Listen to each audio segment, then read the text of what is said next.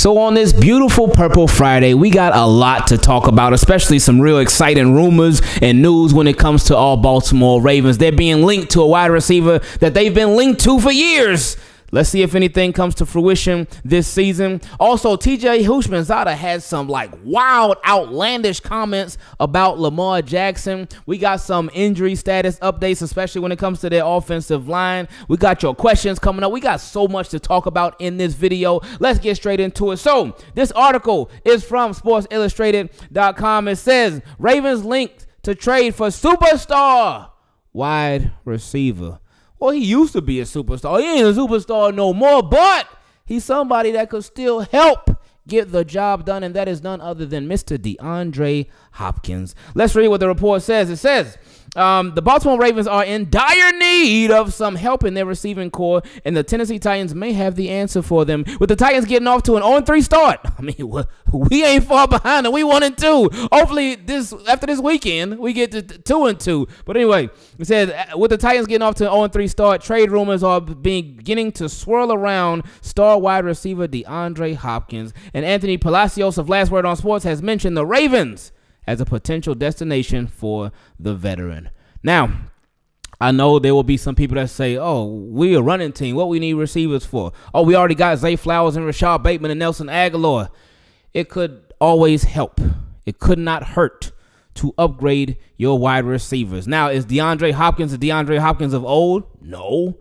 Is DeAndre Hopkins somebody that can come in here and upgrade the Baltimore Ravens wide receiver unit and give the Baltimore Ravens a sure-handed wide receiver that ain't afraid to get nasty either? Yes, certainly.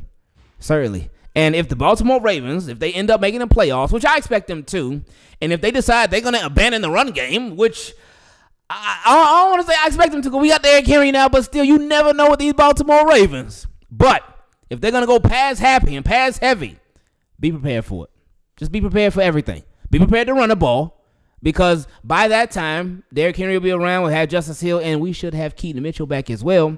But also be prepared to pass the ball. So the better your options, the more merrier your team will be. Anyway, continuing with the article, it says, the Ravens and Chiefs may be better fits for DeAndre Hopkins due to their recent history of success in the postseason, and they could look to bolster their offense. ESPN's Dan Graziano initially linked the Pittsburgh Steelers to DeAndre Hopkins, but there is no question that Baltimore would make sense too. Outside of Zay Flowers, the cupboard is pretty bare for the Ravens at wide receiver. As a matter of fact, Flowers is the only wideout on the roster with double-figure catches through 3 games. And that's not really a surprise, because Zay Flowers is featured a lot in Baltimore Ravens offense. Then there's also Rashad Bateman. There's Nelson Aguilar. There's Tylan Wallace. There's Tez Walker, who ain't seen the field yet. So it ain't no shocker that Zay Flowers is the only receiver with double-digit catches so far. And especially the way that the Baltimore Ravens offense runs. Yeah. Anyway, continuing, it says, the receiver position has been a problem area for the Baltimore Ravens for quite some time. And this past offseason, the Ravens did not do much of anything to address the issue outside of selecting Devontae Walker in the 4th round of the draft. Walker does not even have a catch yet. So I know they were looking at the stat sheets. Whoever wrote this article, they were looking at the stat sheets. They looked at the Ravens depth chart at wide receiver. They said, man, this dude who they drafted, he ain't even got a catch yet. But he ain't even seen a field yet. He ain't even seen a field. And while we didn't expect him to come in this season and have this major impact and go crazy, we wouldn't have been mad if he did. But he hasn't even been active for a game yet. Anyway, continuing. He says, Hopkins may not be the same dominant pass catcher from his Houston Texans days, but he will certainly make Baltimore's aerial attack better. The 32-year-old has gotten off to a slow start in 2024, having logged just 8 catches for 90 yards and a touchdown. I mean, that's a Raven receiver. That would be great. That'd be amazing. But anyway, he said, but last season, he hauled in 75 receptions for 1,057 yards and 7 touchdowns. I didn't realize he had all that last year. I didn't realize that. Wow, that's pretty good for, whoa, I didn't realize he had all that, man. Now, when we think about the possibility and potential of a DeAndre Hopkins with the Baltimore Ravens, if he was to come here, what could you realistically expect? Would he pop off for 75 catches for over 1,000 yards? I don't think so. But I don't think that would be a realistic expectation. And I don't even think the Baltimore Ravens would need him to do that. Now, if they did get that out of him, oh, great, amazing. But I don't even think that would be necessary for him. If he came over, got like 800 yards. And it would all depend on when he came over too, because the trade deadline, I think they extended it to like week 8, something like that, week 8 or week. I forgot exactly when it is, but it would depend on when they landed him, if they end up landing him. We'll see. But as long as he was just ready, man. Ready when your number's called, he would give the Baltimore Ravens, he would allow things to be opened up that much more for Zay Flowers, allow things to be opened up that much more for Rashad Bateman, allow things to be opened up for Isaiah Likely, Mark Andrews. Like, having him on the field, he would open a lot of stuff up. Is he burning past defensive backs? No. But he would give Lamar Jackson somebody who could make contested catches, somebody with sure hands who Lamar Jackson could trust, like could really trust. He could be a red zone threat. He could be a great receiver to get you first down. Like, he can do so much for your team and so much for other people on your team. It will give them yet another weapon, and that's never going to be anything that I'm ever mad about, the Baltimore Ravens adding weapons for Lamar Jackson. And this is somebody who Lamar Jackson requested last year, if y'all remember. Because remember, he requested both Odell Beckham Jr. and a DeAndre Hopkins. So they got Odell Beckham Jr. last year. And he did all right. He got 535 yards, I think. He was solid. Wasn't great. Definitely wasn't the Odell Beckham Jr. of old.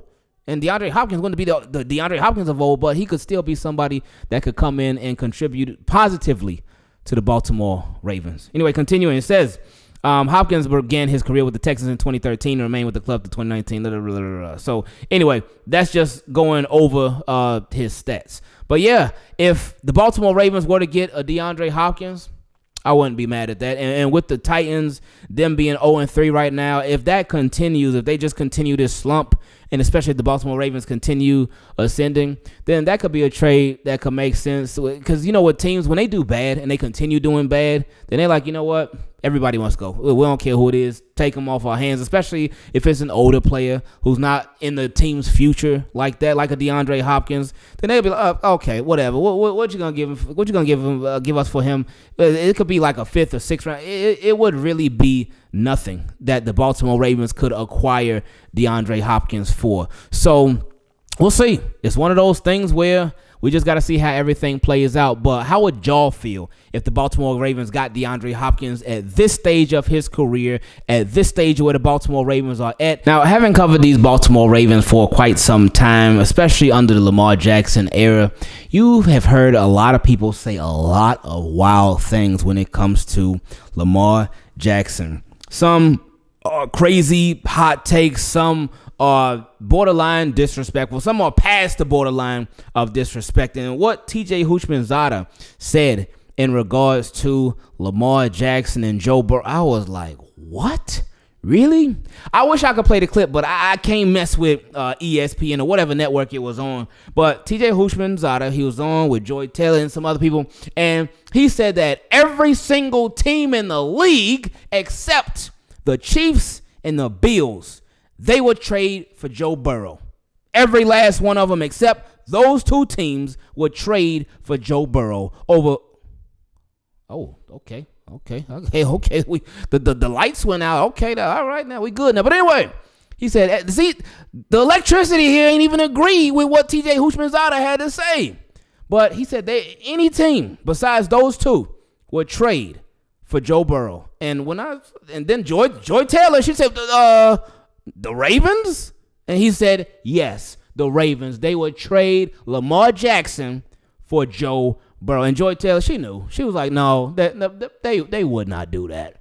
But he was like, yes, they. And when I said, what? What? Like, look, Joe Burrow's cool. Joe Burrow, he could play. But Baltimore Ravens ain't doing that, man. Like, Sarah, we're going to talk about some stuff that Sarah Ellison highlighted. But even before we get to that, like, you think about Lamar Jackson and you think about Joe Burrow. They both could play, obviously. But Lamar Jackson, you think about the two MVPs. And with those two MVPs, you look at the guys that he had at the wide receiver. You look at his weapons. Look at those. And then you look at Joe Burrow. Look at who he's had, the weapons that he has had at running back, at wide receiver, especially at tight end, and the offense, the way the offense is designed to end. He hasn't done what Lamar Jackson has done on an individual level. He has gotten farther than Lamar Jackson has. He got one game farther because he went to the Super Bowl. Lamar Jackson then made it to the AFC Championship. So he's gotten one game further. But as far as individual success, like, Lamar has not had the privilege of having the weapons that Joe Burrow has had. And that's something that a lot of Ravens fans we've been talking about for years. Like, you see what Lamar Jackson has done with the weapons that he's had. Imagine if he has studs like that. Like a Jamar Chase, a healthy T. Higgins, by the way. But a T. Higgins, oh my goodness, he could go crazier than he already goes a lot of times. But anyway, shout out to Sarah Ellison because she brought up even more points on why that argument that the Ravens would trade for Joe Burrow over Lamar Jackson, why it's just insane. She said the following: both are excellent quarterbacks, but TJ Houshmandzadeh is wrong and Joy Taylor is correct. Ravens would not trade because she said Lamar Jackson is better than Joe Burrow. So she said number one, he's 8-1 versus the Bengals. Yeah, Lamar Jackson, when it comes to the Bengals, I remember that one game where he lost to the Bengals. Like, it was close for a while. Joe Burrow and the Bengals, they just started taking off. But anyway, he's 8-1 versus the Bengals. 4-1 head-to-head versus Joe Burrow. Also, two-time MVP, like we talked about.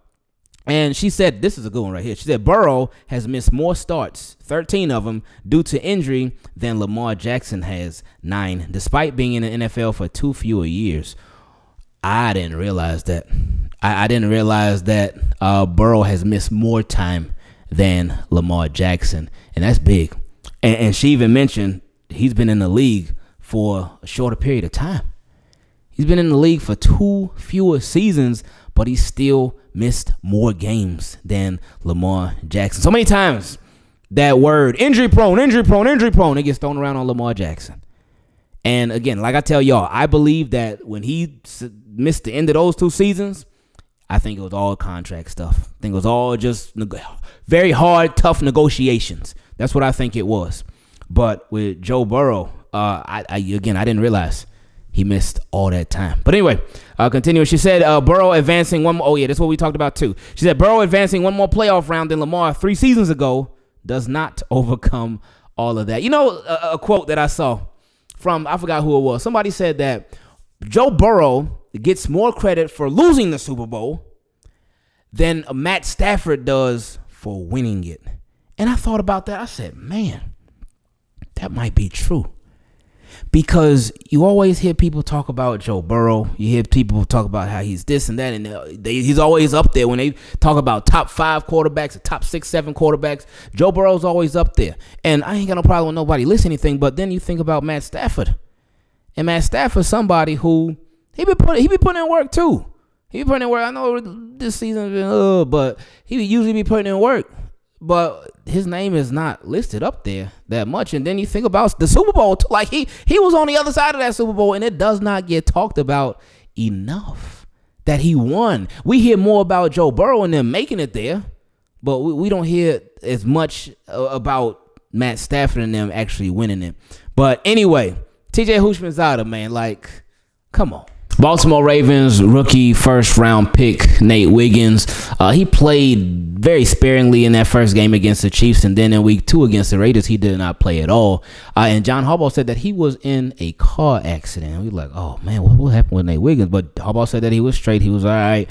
But Nate Wiggins provided a little bit of details on that car accident a few days ago. And he said the following. He said that he was driving and an 18-wheeler cut him off.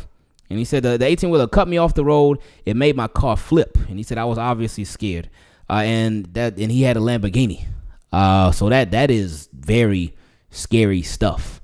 To number one, be cut off on a road while you're driving. Number 2, for it to be an 18-wheeler. So that's a huge long truck. And then for your car to flip, like that's insanely scary. And Wiggins said that the accident happened 2 minutes away from his apartment. So he's super close to home. Super close to home. And it's just, it makes you really, really appreciate just everything that much more. Especially when you get into a car accident. Because it could have went so many different ways, but it went a good way for him, which is great. And hopefully even the truck driver will cut him off. Hopefully they straight too. But that's some scary stuff. But we glad that Nate Wiggins, he made it out. He's obviously doing good, and like he came back. He missed one game, missed the Raiders game, but came back against the Cowboys and was an impact player literally from jump. We had a question from Team Keep It Clean. Somebody asked, when do you think Nate Wiggins is going to be a starter? And my response, he already is. How's that saying go? Patience is a virtue. A lot of Ravens fans, a lot of fantasy football fans, they all love Mark Andrews because they know, hey, when they playing fantasy football, like Mark Andrews is going to produce like crazy. But this year he hasn't so far. And we've been wondering, like, what's going on with him? He was also in a car accident a couple of weeks before the season started. Harbaugh also said, hey, he was straight. It was minor. Thank goodness, which was great. But Mark Andrews, it's been pretty quiet season for him. Now, we know with Mark Andrews, like, a big game could come out of nowhere. It could happen out of nowhere at the drop of a dime. We know how it goes. But what has been going on with Mark Andrews? How does Mark Andrews feel about what's been going on? Really, what hasn't been going on with him as far as productivity? He said the following. He said, I feel good. I feel like I'm running fast. I'm the same old Mark doing the same old things. My time will come. But again, I'm just worried about execution and helping this team win. However I can do that, I will. And, hey, that is the politically correct answer. Shout out to you, Mark Andrews, for making a nice little statement on that, being very team-oriented, and that's great. Now, you know, especially as a pass-catching tight end, Mark Andrews ain't no blocking tight end. He's a pass-catching tight end. I think this is Mark Andrews' slowest start in the history of his career. So this is something that he's just not used to like this. This is unfamiliar waters for Mark Andrews. But the fact that he's still being a good teammate, and he's doing the dirty work too. Because we saw that last game. Like, the tight ends were not called upon in the passing game, but in the run game, they were asked block. Charlie Kohler, go out there and block. Isaiah Likely, go out there and block. Mark Andrews, go out there and block. Even though that's not his specialty, but, hey, he was willing to do it. So he did say the politically correct, like, statement in regards to his role in his offense and the fact that he ain't producing so much yet, but he's also shown the action, too. Because if he went out there and did a little halfway block, like, get out the way. Like, oh, move out the way so my running back can run. Then that'd be one thing. But the fact that he's out there, like, really putting in the work, that says another. And that's a really good sign for Mark Andrews and just his love for the team. You know he got love for this team. But you also know he got love for catching passes. He got love for making plays. And that's what he wants to do much more than be a blocker. Any wide receiver or tight end will want to do that much more than be a blocker. You think running backs want to sit up there in pass protection all the time? No, they want the ball in their hands. Playmakers want to make plays. So when I know when people throw out the word diva, oh, this person's a diva, that person's a diva. I hate when people throw it because they use that word so loosely. And it does not apply to everybody. But you can't be mad at somebody for wanting to do their job. And sometimes they got to be vocal about it. But with Mark Andrews, he is taking a high road, which I appreciate because that's really good for the team. So today it was said that Andrew Voorhees and Jalen Armour-Davis both did not return to practice. What we said at the beginning of this week when the Baltimore Ravens first started practicing and Tyler Linderbaum was out, Makari was out, Voorhees was out. We said we weren't going to trip. We were going to wait because it was just Wednesday. And Thursday rolled around and we said if they didn't practice on Friday, then that's what we would be concerned. Voorhees still isn't practicing. Harbaugh did say, oh, he's going to be questionable right up until game time decision and whatnot. Voorhees ain't playing. He is not going to play. But now, so the Baltimore Ravens, they have a decision to make on the offensive line. What are you going to do? Are you going to start Roger Rosengarten at right tackle and slide Pat Makari over to left guard? Or are you going to keep Pat Makari at right tackle and start Ben Cleveland at left guard? Are you going to put Roger Rosengarten at right tackle and put Ben Cleveland at left guard? Like you have options. You got Josh Jones. That's another option too. So the Baltimore Ravens have some options on what they can do and who they can plug there.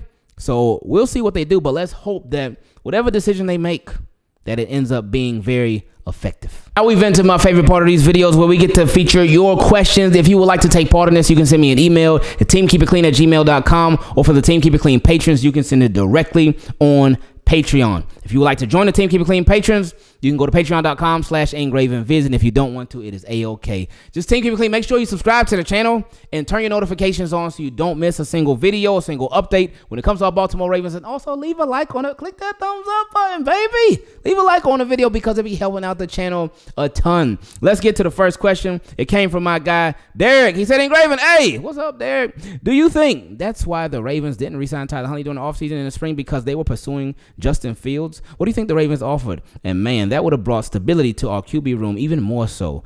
So our offseason additions could have been both Derrick Henry and Justin Fields. Why, oh why? Shaking my head. Mike Tomlin stands in our way again. He said Jacoby Jones reference, LOL. Oh, and then don't forget Calvin Austin too, because the Ravens wanted to draft him, but the Steelers jumped and got him. But anyway, I just think they were going to be moving on from Tyler Huntley, and they wanted him to go get an opportunity elsewhere, because an opportunity that he got elsewhere, I just don't think they really wanted to pay him anything. And he could have possibly gotten more money elsewhere. So I think there was like one of those things where they like, all right, Tyler Huntley, go try, go see what you're worth, go see what offers you get and whatnot. And hey, he went to the Browns. He went to the Browns for a little bit. That ain't work out. Then he came right back home to the Ravens. Ravens like, all right, cool. You go chill on the practice squad. And now he's in Miami getting ready to start on Monday Night Football. So hopefully he just kills it and crushes it. And your other question was, what do I think the Ravens offered for a Justin Fields to the Chicago Bears? Maybe that little infamous 5th or 6th round pick. Next question came from my guy, James. He said, hey, Ingraven, I've been watching you for some years now. Appreciate that, James. Thank you, man. He said, is it because Justin Tucker gained weight for this new kickoff rules he's been missing? Remember, everything plays a factor. That's I forgot about that, because I remember they did say Justin Tucker, he been putting on some muscle for the new kickoff rules. So I ain't think about that. But I don't know, because if you put on more weight, then that could give you some more power. But it hasn't been a power issue with Justin Tucker. It's been an accuracy issue. So I'm sure it could play a factor, maybe, but I really don't know what it is. And speaking of Justin Tucker, next question came from Tammy. She said, everyone forgets Justin Tucker is used to kicking on mostly open fields and not closed-in stadiums. Well, while that is true, kicking on a closed stadium, that should be easier, because with the open fields, there's no elements or anything like that. So a closed stadium, like, that should be easy. That should be money. But the thing is, like, this year, Justin Tucker, he's been missing in open fields. He's been missing at away game open field, because he missed at Chiefs Stadium. He missed at home at the Baltimore Ravens Stadium, which is outside. And then he missed indoor at the Dallas Cowboys Stadium. So he's missing everywhere. Blind staffing. Next question came from my guy, Ken Yar. He said, hey, Ingraven, sorry, but it may be lengthy because I'm frustrated. Feeling like Lamar on Marlon Humphrey's live. I like that. He said, first of all, blessings to you and the family. I hope Lil Ing is doing well. Hey, I appreciate that. He said, I'm about to ask a bunch of rhetorical questions that we all want to know. When is Bateman going to make an impact? Now, he sent this on September 23rd, and the game was on September 22nd. So Bateman, he made an impact, got a touchdown. So that was certainly impact. Now, would like to see him even more. We would love that. And hey, maybe in the coming weeks, we'll see. I mean, we'll see on Sunday Night Football. But I know it's one of those things where it's been a conversation of we'll see with Rashad Bateman for a while now. But, I mean, it's still early in the season, so we will. He also said, why are fans seemingly giving up on Tuck? Okay, for that one, because they see patterns. They see patterns, and it's scary. It's scary stuff. And fans just don't want whatever's going on to keep going on. But it's been something that's been slowly happening for years. So they're just scared. We're scared. We're concerned. We want Justin Tucker to have a bounce back season and get right. But we're concerned over what's going on. He said, can't we please stop running Henry outside zones and etc. Every time we send him up the middle, he gets gains. Outside runs get him stuff more often. I wouldn't say that. But the touchdown run that he did get, the long touchdown run, a couple of them long games did come up the middle. But when he's been doing them runs to the left, they've been working. Now this week, let's see what happens, because he got Ronnie Stanley over there in Linderbaum. Linderbaum obviously as a center, but at left guard, who's going to be that left guard? And can they continue that strength of the left side of the offensive line? He said, I just seen we signed Yannick Ngakoue. We signed him about a minute before I started this email. I was going to say that we need someone to create pressure. I appreciate this signing. He said, he said, hopefully you broke the news already, but this should help open Oway's game up. And I appreciate Kyle Van Noy and all he's doing. Oh, yeah. They just I feel like our pass rush has been pretty good in them first 3 quarters. But I feel like with Yannick Ngakoue, he could help, get him a rest, get him more of a rotation. Not a rotation. You don't need to be subbing in and out. But he could, allow them he could alleviate a lot of pressure off of them while putting more pressure on the quarterbacks. He said, I truly wanted Hassan Reddick, but he may want a big payday. Ravens. I mean, he's on defense, so Ravens might be thinking about it, but I don't think so. He said, this game frustrated me. Coaching can't let off the gas because better playoff teams come time may be able to close out better than Dallas did. You got one coming up on Sunday Night Football against the Bills. So if you get up to a good lead on the Bills, which I hope that they do, you cannot let up because Josh Allen, they could score like that.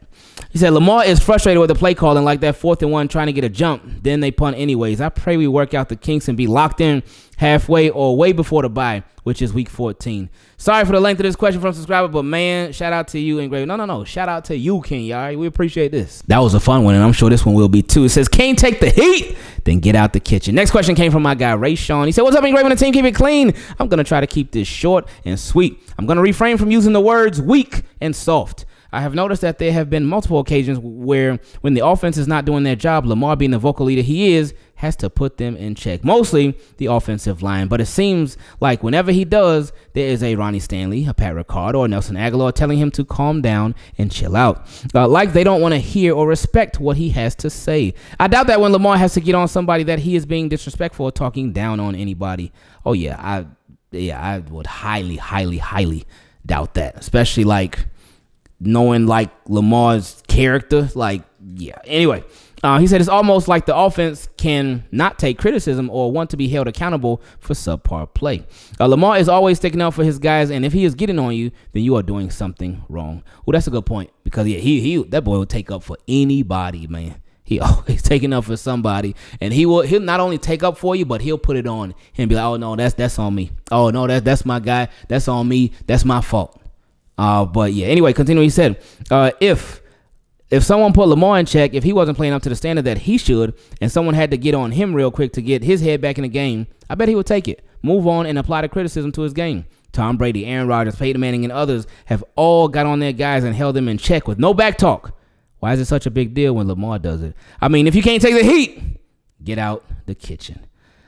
With that, it's like, what's that saying goes? It's like you will hate somebody for all the same reasons you love them, something like that. But anyway, I think that might have actually been the wrong saying. But people have been saying Lamar needs to speak up. He needs to speak up for the longest. People have been saying that for years. He needs to be more of a vocal leader. He needs to speak his mind. And now he's doing it more than ever. More than ever. But there's people that for some reason they don't like it. And I don't know why, because I feel like that's just another benefit of Lamar Jackson, him speaking up, because it can help out a lot. Because it's like you mentioned, if you can hear a lot of stuff from a lot of other people, but if you're hearing it from Lamar is telling you, hey, tighten up, let's get this right, let's fix this. Then it's ooh, I done really messed up. I gotta tighten up. So it's only a good thing that he speaks up. It's only a great thing that he gets on guys when they messing up, because hey, if he's messing up, there got to be somebody to get on him too. DBs, and it's time to tap in with Rashad, baby. Next question came from my guy, Gus. He said, number 1, DBs, Marlowe. I've seen a lot of good and a lot of bad from Marlowe so far this season. He needs some work on the jugs machine for more possession interceptions that he's been dropping. Hey, that's why he plays cornerback, because he can't catch. He said, hey, he's a pro athlete, so I'm going to just sit down on the topic of Marlowe with this. Some players are DBs for a reason. Oh, he said it. Number 2, Brandon Stevens has been a clutch player, just got to get his head turned around on some jump balls. Yeah. That's true. That's very true. He said Marcus Williams has also shown flashes in the first 3 weeks. Just give it some time. He'll start getting real comfortable soon. Marcus Williams has been, sometimes he look a little timid. Sometimes he look like he holding back a little bit. Maybe he don't fully trust his arm. I don't know what it is. But we'll see. Because Marcus Williams, he could play. He could obviously play. So let's see how these next couple of games go. So Ardarius Washington is a darn good player, and I'm excited to see what they do with him in the upcoming weeks. Yeah, that boy is balling, man. That boy be doing this. Whenever he's on the field, he looks good, man. And looks comfortable. He don't look scared or nothing. He be playing. Kyle Hamilton, he's been quiet besides the rush on Dak. I haven't heard much of him yet. It's still early, and like Marcus, he's going to get comfortable real soon. We've been hearing more and more with Kyle Hamilton week after week. Yeah, he did get that pass rush on Dak Prescott. He got a really nice tackle on Sunday against the Cowboys, too, where he tackled. I think that it was a screen play, I believe, but he tackled the player who caught the screen. Then he got so hyped. I think he was like mad and frustrated and hyped all at the same time, and he took his helmet off. It was like doing like a little mini celebration, but then he said, hold on, let me get this helmet back on so I don't get fined. So he went and grabbed it real quick. But shout out to Super Duper Kyle. He said, Nasty Nate is a hidden gem on this defense. I can't wait for him to fully be able to show us that Ravens mentality we've been missing in the DB room. Yeah, Nate Wiggins going to be something, man. He, like, to do what he did in his first start, like, it's like, okay, all right, you got something, man. He said, question 1, how many interceptions, if any, do you think Nate Wiggins gets this season? And how many do you think the defense as a whole? Oh, that's tough. Nate Wiggins, him, I'll say 4. The defense as a whole, I'll say 19. And he said number 2, tap in with Rashad Bateman. Rashad is playing. I don't want to say prove it ball, but I'm looking at his contract as a prove it contract. Oh, that's exactly what it is. It's a very safe contract because it's not for much money at all. I think it's like worth a little over. It's in between like $5 and $6 million per year. So it really ain't nothing. He said he's been productive and is always ready when Lamar calls his name in clutch moments. I've been very high on Bate through the draft process, through all the injuries to now. I think Bate can play the Jacoby Jones role in this offense for the Baltimore Ravens. He's tall, can move a decent yak, and is clutch in moments he needs to be. Now, when you say that stuff, yeah, Jacoby Jones role, though, I don't see that. Like, well, I guess, okay, I guess you're just talking like, if you're just talking clutch, and that's it. Because when Jacoby Jones, I think obviously the mile high miracle, Joe Flacco, Jacoby Jones, and he did make some plays throughout the regular season on offense, but his primary thing was special teams. I guess that's why whenever people say that, because I've heard a couple people say that before, that's why I just don't see it like that. But like you mentioned, he's ready when Lamar calls his number. He's been ready thus far. I think he got. Oh yeah, he does have that one drop against the Raiders though. So that I don't know. But besides that, Rashad Bateman, he's been ready. He said, do you think this year we can have a record of at least 11-6 or at most 13-4? We sitting at 1-2 right now. They can. It will take a lot, almost perfection, to go 13-4 in my opinion, because you already got two losses under your belt. So that would mean only 2 more losses for the rest of the regular season. It's doable. It's doable. Like Ravens, they could be sitting at 3-0 right now. A few little adjustments here and there, they could be 3-0. They could also be 0-3. So little things go this way and that way, they could be 0-3, but they 1-2. So they could. They really could have that record of 13-4. 11-6. Oof. That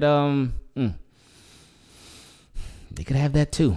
But I think everything just with these 2 records, looking at those, it all just depends on how the Ravens act and how the Ravens adjust moving forward. He also said, if it were up to me, 14-2, but it's not, so we could only hope. Sorry for about the long question, and yep, hope you, the fam, and team keep it clean, is having a great day or night. Go Ravens. I appreciate you guys, and do not apologize for sending no long question. You had a lot to say and you got it all off your chest, so we appreciate it. Now, real quick, before we continue, sometimes, and my apologies, I don't know why it does this, but some people who send the question via email, sometimes it'll end up in spam. So I was just checking my spam the other day. I said, oh man, we got like 2-3 questions in here that's in spam that we could have been done by now. But so my apologies for that. Anyway, this next question came from my guy, Michael. He said, what's good? Hope all is well with you and the fam. Oh, everything is good. I appreciate you. He said, I'll get straight to it. I don't know if it's just me, but after the Cowboys game, even though we won, I didn't feel good about the win. The Ravens continue to play this weak style of football in the second half, especially in the fourth quarter, blowing leads. It's to the point that you can't even get excited anymore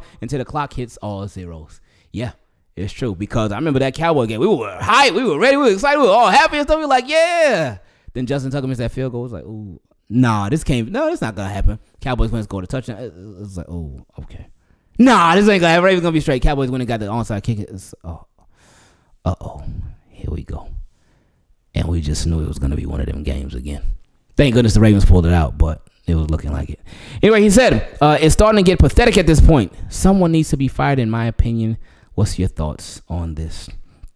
Yeah, Ravens they're not gonna do something like that. They're not gonna just fire somebody because they won a close game. They're not gonna just fire somebody because of these collapses. Now, if they were losing, and they have lost, but if they kept losing due to these collapses, then possibly, maybe. But who would it be? I don't think it would be who you think it would be. I think they will look for some different people to put the blame on first. But they would not start at the top with firing anybody at the top. They will go to a defensive coordinator. They could even possibly go to an offensive coordinator. But if you're thinking head coach, then it ain't going to happen.